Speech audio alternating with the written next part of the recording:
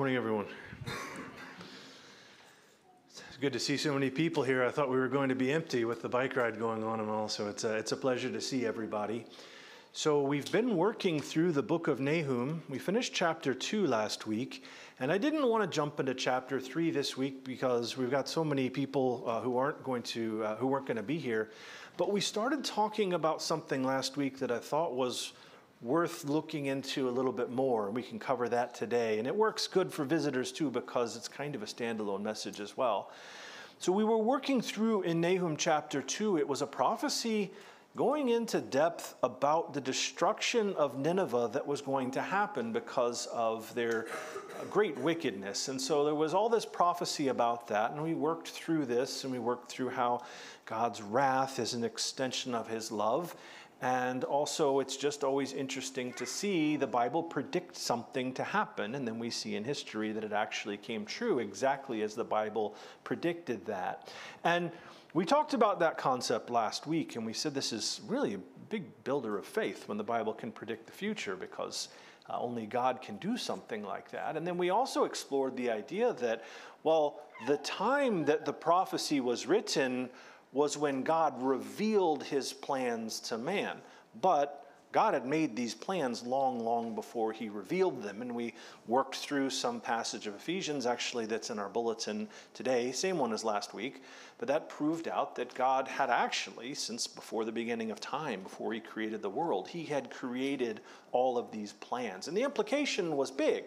And that is simply that God is all-powerful, and he's all-knowing, and he has orchestrated all of these things that are happening around us for his reasons since before time itself began.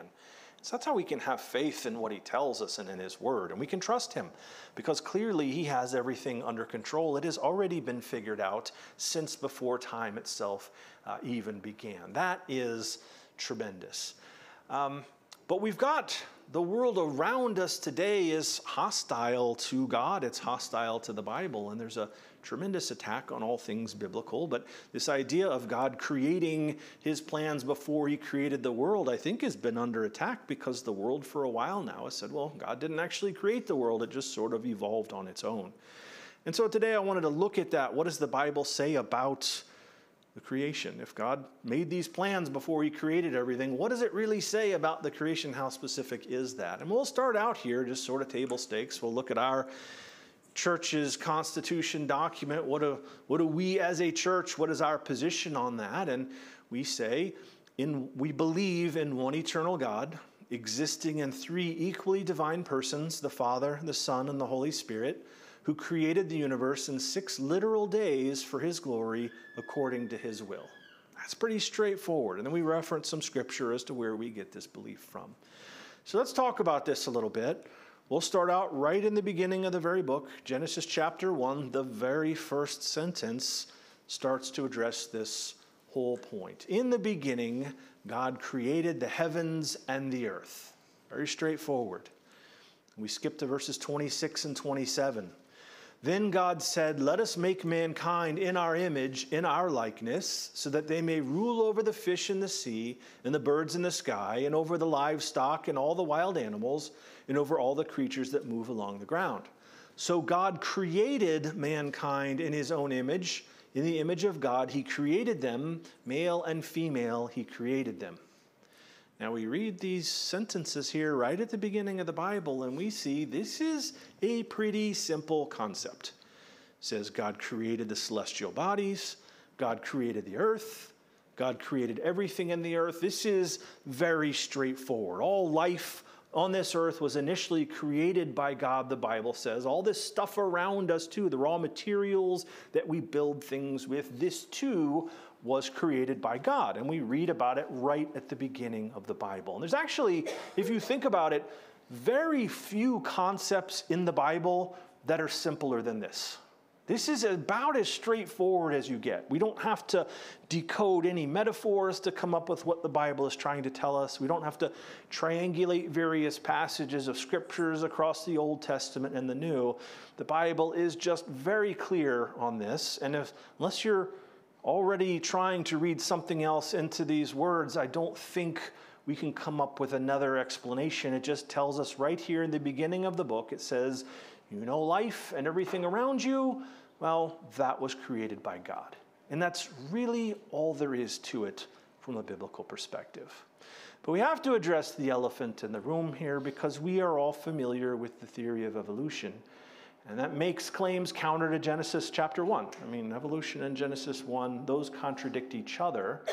And so the whole point of evolution is that all this stuff all around us, all life here, everything all around us just sort of happened randomly and on its own apart from any divine intervention at all. And so we have this theory. We know this is a very widely accepted theory. This is the only theory that's taught in our schools. This is the only belief that we're allowed to publicly subscribe to and still be taken seriously in the public sphere. We've talked about this sort of thing before when we addressed gender and marriage and these sorts of things. And I stated then, and I'll state it again, I honestly believe that all of these hot button issues of the day, gender, sexuality, marriage, evolution, these are only issues, I think, because they're an attack on Christianity. It's an attack on the Bible. These are very good attacks. Evolution, creation, I think it's the same type of attack, same type of assault that we're seeing in so many other ways in our society right now, except I think in a lot of ways too, it's really better or more effective than some of the other ones. And the brilliance of it is, if you can teach children from a very young age that the first sentence in the Bible is wrong, you don't have to teach them to disregard the rest of the book. You don't, right? People just throw it right out, right? Who's going to listen to our very reasonable and loving explanation as to why we feel marriage should be kept as something between a man and a woman when we're already labeled or thought of as a bunch of backwards, ignorant, moronic people who believe every scientist on earth is wrong, and in the face of overwhelming evidence of evolution, we just insist that our magical being that we can't even see created everything anyway. That's how the world views us. So who would listen to somebody who subscribes to that sort of thing? That's it. That's the attack. And it works, apparently. It's been very effective. But here's the irony. Despite what everybody has been taught, despite what everybody thinks that they know, evolution is not settled science. Evolution has never been proven. In fact, there's not a single shred of evidence that has ever been found that supports macroevolution. That is one kind of animal that described in Genesis becoming another kind of animal. It's never, ever been found at all. There's not a single observation out there that even suggests this. It's just not there. It's mathematically impossible. It's scientifically impossible. And the struggle I get whenever we get onto this topic, I know for like some of you guys are really into this, and the struggle is we could talk all morning about mathematically and scientifically what the problems are with this evolution and the stuff they never teach in schools, and it really doesn't work. But we're not here to dismantle that. We're here to talk about the Word of God. And so if we just look at just what does the Word of God say about creation, not why evolution is unacceptable, that's what we're going to focus on this morning. There's a whole lot of other good resources out there if you want to explore the issues with what is being taught and held up in society around us. If you're curious about that, we can talk after. I can point you in some directions with that. But if we go back to Genesis chapter 1, verse 1, the very first sentence of the Bible, in the beginning, God created the heavens and the earth. It just says, very clear as day, God made the universe and everything in it. If we put the pieces together in the Bible, you can trace it back, and we see we've got this 6,000 years of history since this event biblically took place, and empires have risen and fallen, things have been built, technologies have been discovered and worked on, and topography changes and all sorts of things happen. A lot has happened over the past 6,000 years, but prior to that, there was literally nothing in existence but God forever. And I don't even know if there was a thing that we call time or how we observe time. I don't know if that was even around before, but there was just simply God. And so we could refer to that time before the creation as just the before, and it's always been there eternally. And it's a really hard thing to wrap our minds around. I don't know if we're capable of fully understanding that. But the Bible mentions this time in Psalm 90, verse 2. It says, "Before the mountains were born, or you brought forth the whole world, from everlasting to everlasting, you are God." Jesus spoke about this time as well. He talked about being with the Father before time, before the world began. John 17:5. And now, Father, glorify me in your presence with the glory I had with you before the world began. We skip to verse 24, same chapter in John. Father, I want those you have given me to be with me where I am and to see my glory, the glory you have given me because you loved me before the creation of the world. And so the state of affairs before the creation is actually described here in the Bible, and it's not a situation where God was just in this static state and nothing happened or nothing really existed and God was just sitting there. It's very clear from what we just read. Before the creation took place, there was glory. Before the creation took place, there was love. God was these things before he created. God the Father showed love to his Son during this time. And the Bible says that he also showed love to us during this time as well. And this is the mind-blowing concept we started grappling with last week. Again, go back to our bulletin verse for this week and last week, Ephesians 1:4-6. For he chose us in him before the creation of the world to be holy and blameless in his sight. In love, he predestined us for adoption to sonship through Jesus Christ in accordance with his pleasure and will. If you think about that, it's absolutely astonishing. And normally this verse comes up when we start working through that whole, well, how much of me following God is my idea versus just God's idea? And it's a wonderful verse to go to for working through that. But if we think about what else this is saying and what we talked about last week and what we're talking about this morning, there's a lot more to it than that. The world around us likes to talk about love, but the love that the world talks about, it's not this agape, selfless love that the Bible says God actually is. Love from a worldly perspective, love from a perspective outside of the Bible is all just based on feelings. We know feelings are very powerful things. They fill us with emotion, they fill us with passion. But remember where James says that place of innermost feelings, where that comes from inside of man. James says that's not from God, that's actually demonic. But this is all the type of love that the world knows. That's all the world knows. And so people don't have a relationship with God. They become enamored and they become motivated by these feelings of love or what they think is love. And people say they fall in love. And when their feelings and their emotions move on to something else, they say, well, I've fallen out of love too. And so I think what you're left with then is just this type of love. If that's all you know, you're just left with this type of love that's a very hot, fast-burning thing, and it can make you feel on top of the world. But the next day, it can turn you upside down and make you do some crazy things. Whether your experience with that turns out to be a nice ride for the whole rest of your life or some kind of Shakespearean tragedy, at the end of the day, worldly love is always, always transitory. It always has a beginning and it always has an end. And when you think about its existence in the context of the universe, right, you have this eternity of the before time, God existing for an eternity, forever. And then God creates everything, the Bible says, and that goes on for 6,000 years, and it's going to go on for some other unknown to us amount of time, and then we'll have the 1,000-year millennial kingdom, and then an eternity after that of the new heaven and the new earth.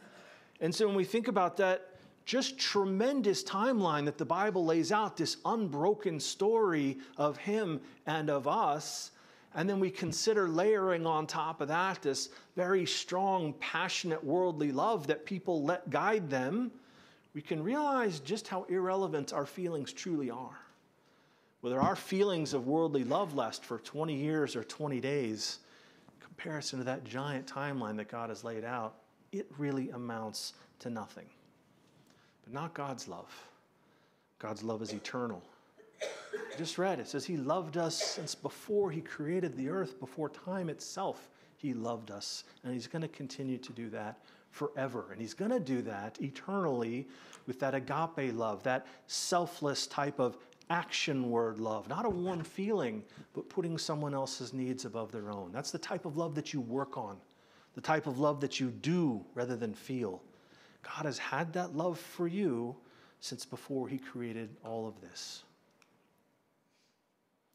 So we have this eternity past, this before time, this really interesting period of time before God created anything. And I know I've had some long conversations with more than one of you about what that looked like. It's fascinating to think about. But there was this time, the Bible says, where God was glorified, the Father showed love to the Son, and he showed love to us as well. But then there obviously had to be this point that there was a transition from the before time to this time that we have now. God's creation is literal when we read the Word of God. That's how it is presented. It is a literal event. Again, Genesis 1:1. In the beginning, God created the heavens and the earth. And it's not just in the first sentence of the Bible. It's all throughout the whole book. There's references through all of this. There was a beginning. Matthew 19:4 says, "Haven't you read," he replied, "that at the beginning the Creator made them male and female?" Hebrews 1:10, "In the beginning, Lord, you laid the foundations of the earth, and the heavens are the work of your hands." 2 Peter chapter 3, verse 4, "Ever since your ancestors died, everything goes on as it has since the beginning of creation." There's more and more verses like this spread throughout the whole Bible. The Bible also refers to this as a foundation. Job 38:4, God says, "Where were you when I laid the earth's foundation?" And there's many more foundation references as well. And so the point I'm trying to make here is that the story of creation is not some fairy tale that just shows up at the beginning of Genesis and then we can disregard. Right? Evidence of the creation is found all throughout the Old Testament and the New Testament. And because of that, accepting God's account of creation really winds up as being non-negotiable, in my opinion. We don't have this line item veto where we can cross out parts of the Bible that we want and sort of add things in with pencil that we want as well. I wish I did. I really wish I had that authority, but I don't. We can't take things out. We can't add things. Thomas Jefferson did this. He published his own Bible and he made some changes. He actually took the resurrection out of the Bible because, why not? But even the great Thomas Jefferson wasn't authorized to do that. We're not authorized to do that either. The Bible refers to a literal account of creation all throughout its text. That's how it's presented. There was a pre-existing eternal God, and then at some point, this beginning, God created. The Bible gives us some picture of how this creation happens, and we can see all the persons of God were involved. God the Father is the source. God the Son is the channel. And God the Holy Spirit is the active agent in creation. And we can see creation taking place leveraging this structure. 1 Corinthians 8:6 shows God the Father as the source. There is but one God, the Father, from whom all things came and for whom we live. This verse goes on to show the Son as the channel. It continues, "And there is but one Lord, Jesus Christ, through whom all things came and through whom we live." And in Job 33:4, Elihu describes the Holy Spirit as the active agent. He says, "The Spirit of the Lord has made me." So the Bible is very clear on this. In this beginning, everything was created by God. There's no room at all in our theology for an evolutionary process. Nothing is said to have started as one thing and turned into another.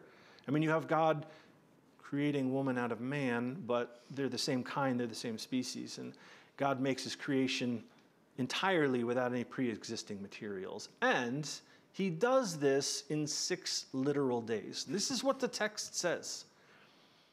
Now here's where a lot of well-meaning Christians go off the rails, in my opinion. We've seen this in other points of doctrine where people try to take Christianity and the popular thoughts of the day and try to meld them together. And I get the appeal of trying to do that. But when that happens, and especially with regards to this, a lot of people get tripped up by a verse in 2 Peter with regards to trying to do this with evolution.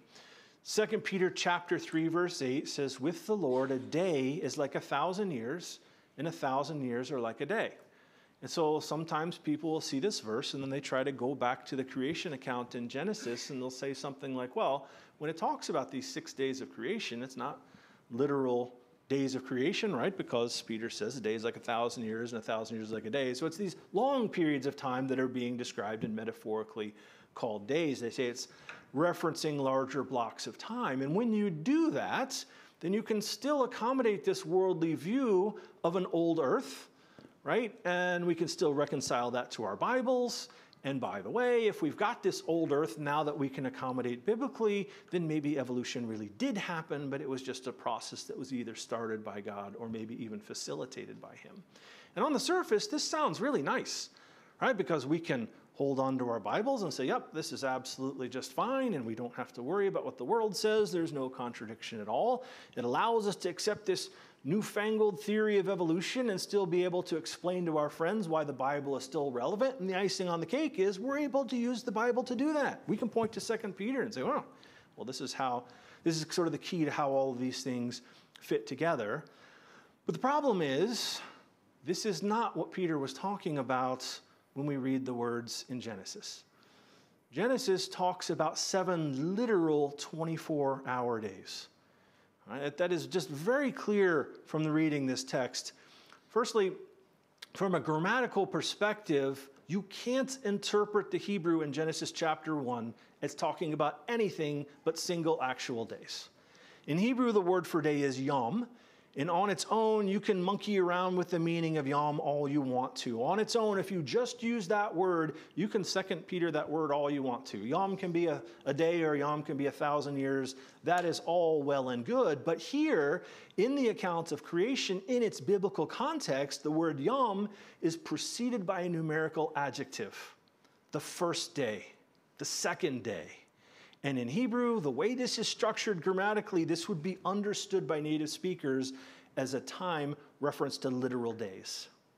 Second, the words preceding our numerical adjectives also show this. It says there was evening and there was morning the first day. This is describing how your Hebrew calendar works. For us, we wake up in the morning and the day ends at night and we go to sleep. But to the Jewish mind, they look at the calendar differently. Your day starts in the evening, and then you go to sleep, you wake up, you go about your day, and it finishes at the end of the afternoon. So it's presented here, there was evening and there was morning, the first day. It's grammatically presented as a literal 24-hour day. And when we see we see a day described this same way in Scripture in other places, morning or evening and morning, first day or second day or whatever, it's always talking about a literal 24-hour day. Daniel 8:14 uses that same construction. It gives us a prophecy of 2,300 evenings and mornings, and we see the prophecy gets fulfilled literally in a period of just over 6 years. Third, if we remember, the week of creation was also used as a template for man's work week in the establishment of the Sabbath. Exodus chapter 20, remember the Sabbath day and keep it holy. 6 days you shall labor and do all your work, but the seventh day is a Sabbath of the Lord your God. For in 6 days the Lord made the heavens and the earth, the sea and all that is in them, and rested on the seventh day. So this makes sense only if the Genesis account of creation is a literal 6-day affair. If those are metaphorical days, your whole Sabbath day discussion in Exodus 20 doesn't make any sense. Fourth, Genesis 1:14 talks about how on the fourth day, God says, let there be lights in the vault of the sky to separate the day from the night, and let them serve as signs to mark the sacred times and days and years. And it goes on to talk about days and nights. And so linguistically, it makes no sense to mix this metaphorical yom that's some period of time with literal yom, day and night, literal version of yom in the same sentence. That just doesn't work at all.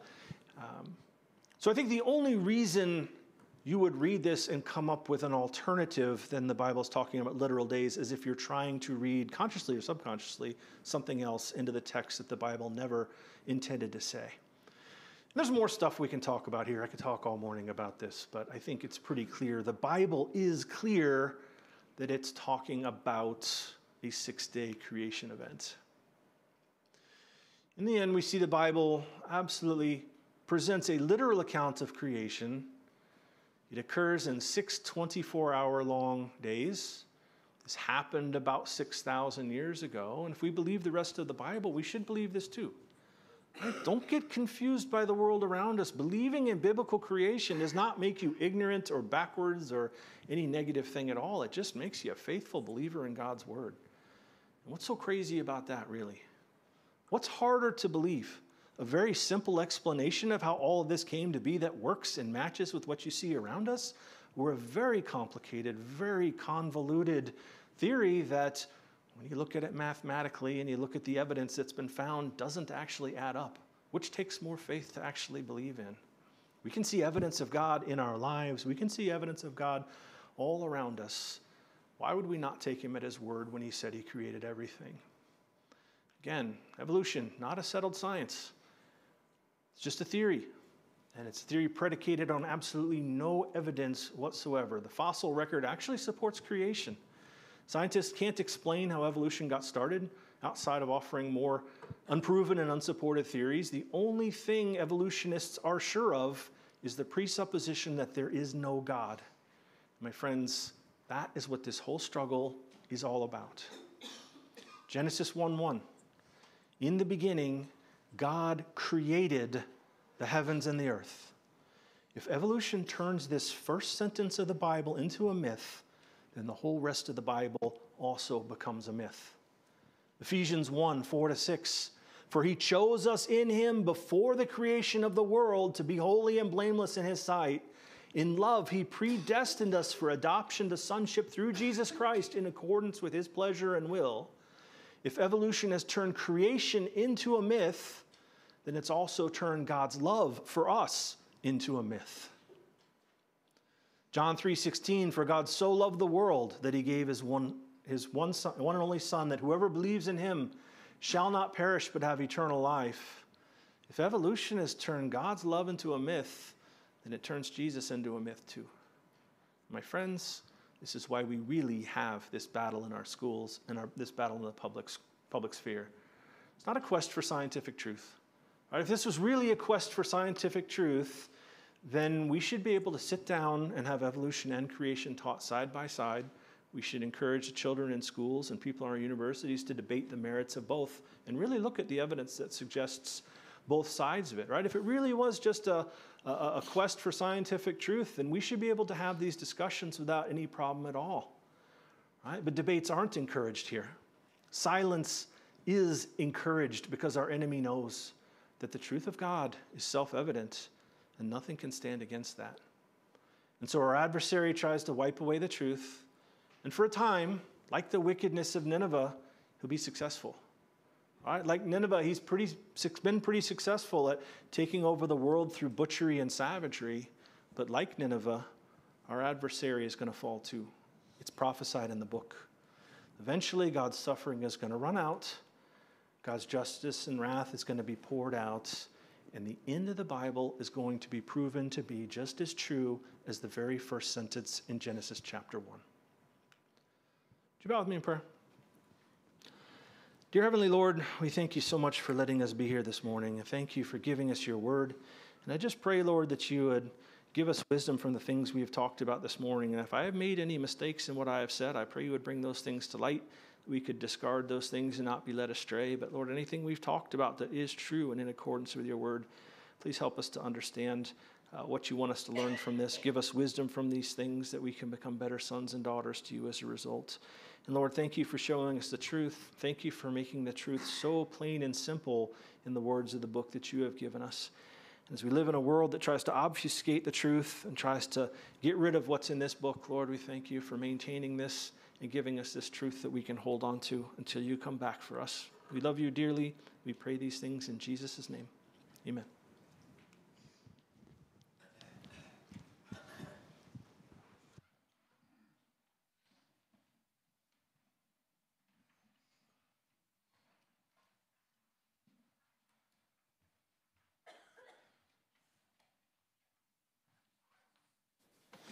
Would you all stand with us one last time for hymn 290, The Love of God?